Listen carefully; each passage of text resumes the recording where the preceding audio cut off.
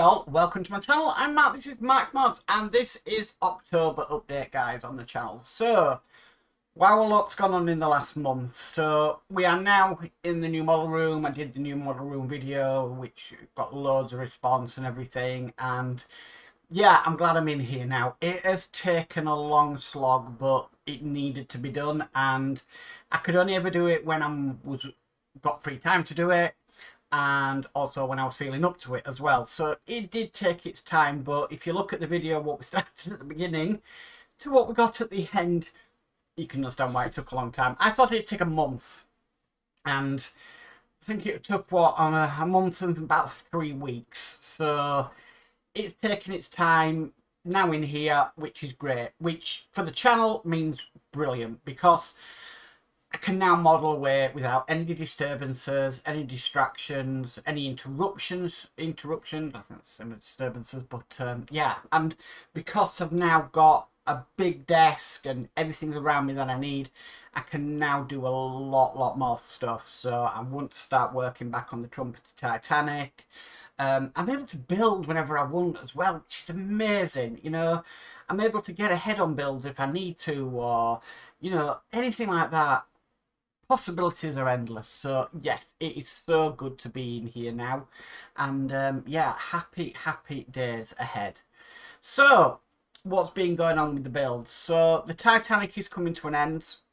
We should get our last pack this month, and then that completes the Titanic. It's going to be a sad occasion because I really have loved the build. I've loved the build from start to finish. There's been moments that, you know, it's been very stressful, and I mean, I just did 133, which was putting the decals on, the gold stripe decals on. That was a nightmare to do, but it was achievable, and I did it, and I'm really chuffed I did it and used the decal sheet they provided.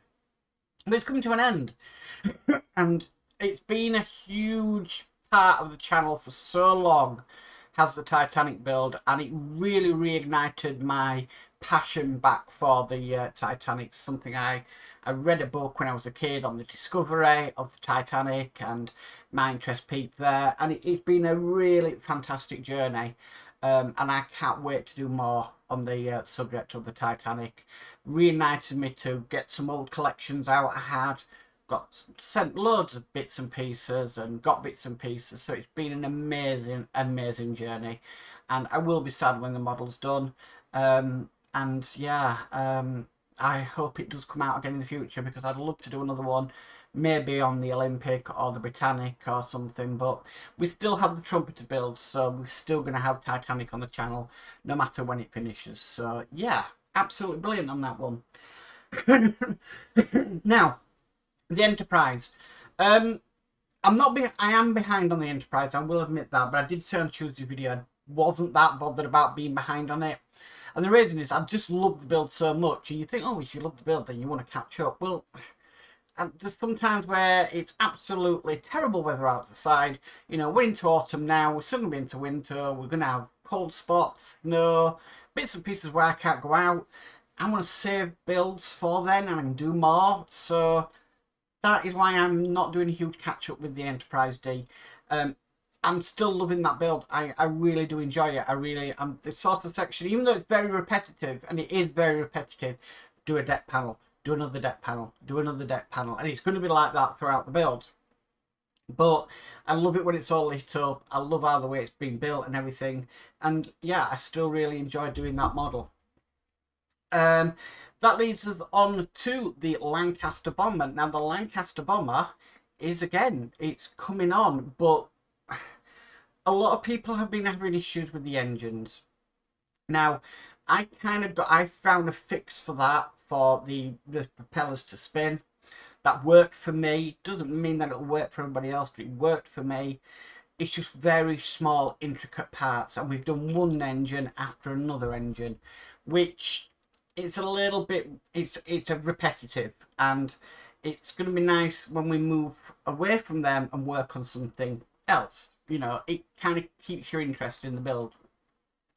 Still a fantastic build, but them engines are a nightmare. It's a different level of modelling. I'll put it up there with the Bismarck, really. where you're doing all the photo etch and all the details and everything. It's definitely a different world of modelling, and although I love the challenge, sometimes we think, really, am I going to be able to do this? So, the U96, again, we are caught up with the U96. That again, I had one of the hard issues to do, which was fitting the front torpedo tubes in. Now I managed to achieve that. That was brilliant. It's quite long issues though, which I don't mind. I really don't mind when they throw a lot in there, and we are doing a lot of the detailed work. Again, it is one of them where it's a lot of detailed work, it's a lot of gluing, a lot of things on sprues, and that's just going to continue throughout the build. So, kind of the thing you're going to have to get used to on that one, but it's coming along nicely. And actually today of this recording, I actually received my next pack of U96, so fantastic. You'll have to bear with me because a couple of weeks ago I had all the bottom of my teeth out, so I'm going to be basically having all my teeth out. They're rotten, they've gone, I didn't look after them, it's my fault, you know, and I had to be put under sedation for it, but the problem is I'm getting a lot of dry mouth now, so for some reason I'm not producing as much saliva as I should do, so I get a very, very dry mouth. Now I've got to go back on the 15th because they took all the bottom ones out. On the 15th to go take all the top ones out, so I've got to go through the situation again. It's not ideal, but it's got to be done, and then I can have false teeth made, and that's going to be the way of the future. At least I won't look like I've got manky teeth. That's the main thing. So you just have to bear with me while I keep on to hydrate because it gets very dry. So the Optimus Prime. Now again, I've done enough videos to catch up on that. We basically finished the top part of the torso, we've done the neck, and we're now working on the left arm. And I think the way it's going to go is it'll go left arm, left leg, right arm, and that's how the build's probably going to go. It doesn't bother me. It'd be nice to work on something different than the torso. The torso does look amazing though. I know I've moaned a bit that we spent so much time on it, but it does look really, really, really good. So yeah, that's the Optimus Prime. And that is, again, I've got that up to date. The videos will be released and everything for that. They're already up on YouTube. I just need to release them and then do all the relevant advertising on the group. Now, one build I am going to be doing, and everybody knows this anyway, it's not secret, is going to be the Apache. Now, that is going to be coming... I'm just trying to think. They said they start shipping from, or start sorting things out from 20th of September. I've heard nothing from Agora at all. So, I'm wondering what's going on there, if there's going to be delays. Now, as soon as that comes, I will be doing it. I am on the 12-month option with Agora. And from what I look at, it comes in 4 stages per pack. That's what issue 1 looks like. So I'll probably do stage 1 one week, stage 2 next week, stage 3 next week, stage 4 the next week, and that'll keep enough of it going, which is great for me. It's on the 12-month option. I wanted to do it a nice 12-month option, nice and quick, stay current. So yeah, I am awaiting on that one.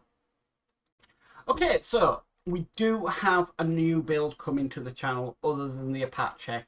Now, it's not one I've started yet, but I have been collecting the monthly stages for it.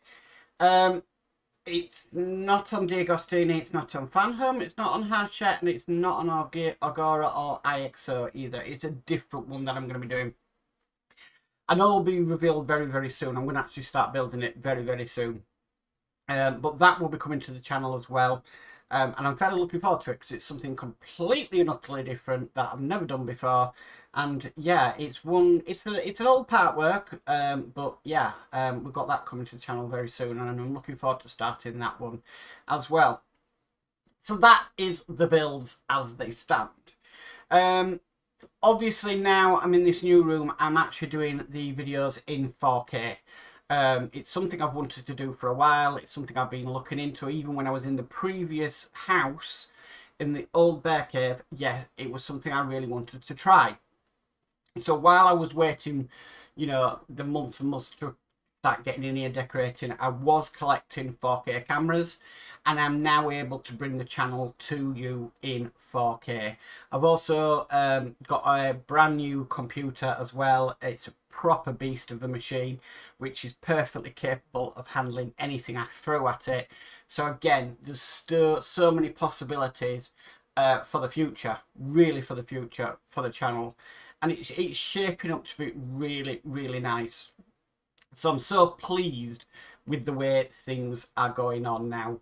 As for Partworks, I love them to bits. I really do. They really do. They excite me and everything. But in the future, I'm going to have to look. At the moment, with the Titanic ending, I'm not really planning to replace the Titanic with anything that's currently out there. That I will say, because, you know, I want to wait now in case something else now comes out in the future. And yeah, that really piques my interest. One thing that is being trialled in France right now, and that has piqued my interest. Now, this is only a trial in France, but I'm like, oh yeah, where do I sign up? And it's this.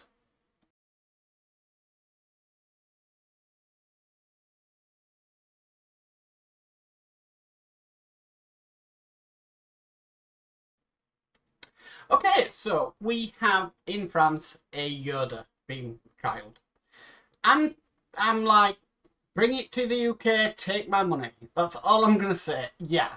I don't know what scale it is, so I don't know if it's 1:1 scale or 1:2 scale. 1:1 scale would be quite big, even though Yoda was quite a small thing, but in relevance to doing the Partworks, that would be quite big. If it was 1:2 scale, though, it'd be about the size of the R2-D2, because they were roughly about the same size. So, and it is based on the Yoda from The Empire Strikes Back, so it's not based on any other of the prequels or anything like that. So if that comes to the UK and there's a full run, it's Star Wars, I'm going to be all over it. I'm going to be there.